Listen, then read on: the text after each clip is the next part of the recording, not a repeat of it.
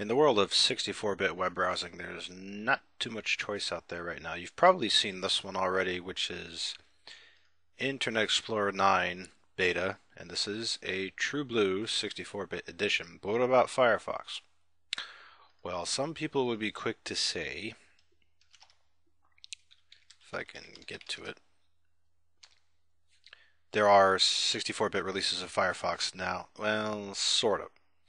If I do Firefox 64-bit, and there is a place called Mozilla-x86-64.com, and yes, it's true, you can go to the download page here and get 64-bit editions of Firefox, but these are, as it says right here, unofficial.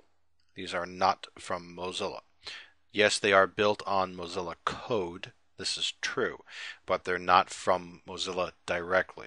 But if you want 3, 3.5, or 3.6, they do have 3.7. Don't bother with this one because it's an alpha. It's not even a beta, so don't do this one. But if you want to do 3, 3.5, or 3.6 with a Windows 64-bit binary, then by all means, be my guest. But is there one directly from Mozilla? Yes, there is. There is a Firefox 4 Beta 8 right now, which is officially from Mozilla, and I'm going to show you how to get it. Now, I haven't installed this personally.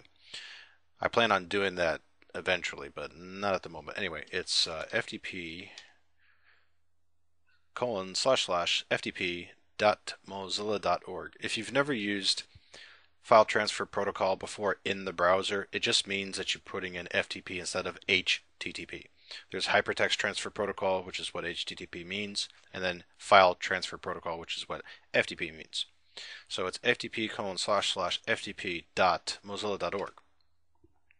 Now this is a bit buried, and it's not pretty either because this is just file directory listings. So we go to pub, which means public, and then Firefox, and then nightly,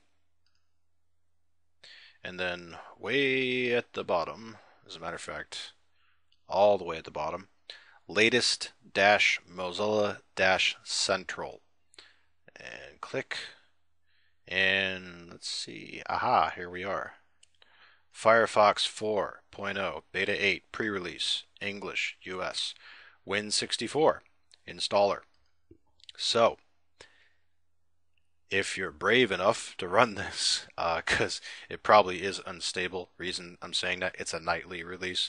This is not, I mean, it is official from Mozilla, but it's a nightly, which means it's not the final by any means. And it says right here it's a beta anyway. So if you want the official Mozilla 64-bit Firefox, it is here. Bear in mind, however, you will have to install the 64-bit Flash player, because if you do not, you will not be able to view any content that is Flash based. That's okay, I'll show you how to get that too. Go to Google and search for Adobe Flash Player 64, and you'll see Adobe Flash Player 64-bit. And the second result here is labs.adobe.com/download/flashplayer10.html. Now, this is going to be important to note, so listen carefully on this one. The 64-bit release players are right here. If you use Internet Explorer 9 Beta 64-bit, which as I showed you a moment ago I am using, you need the one for ActiveX. If you use the Firefox 64-bit release browser 4.0 Beta 8, you need to download this one, which is download plugin for 64-bit Windows, all other browsers. If you intend on using both, meaning both Internet Explorer 9 64 and Firefox 64, you need to install both of these things because they are separate binary executables. Unfortunately, that is true. And in addition, you will also have to have the Flash Player installed for any 32-bit browsers you use. So does that mean you're going to have Adobe Flash Player installed 3 times? Yes, it does. Unfortunately. So, or at least twice.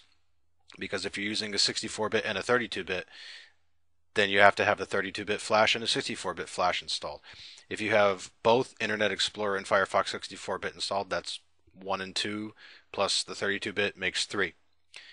Yeah, kind of ridiculous. But if you dare go 64-bit browsing, yeah, you'll have to install all this crap. Now, it's not required, by the way, to install Flash to browse.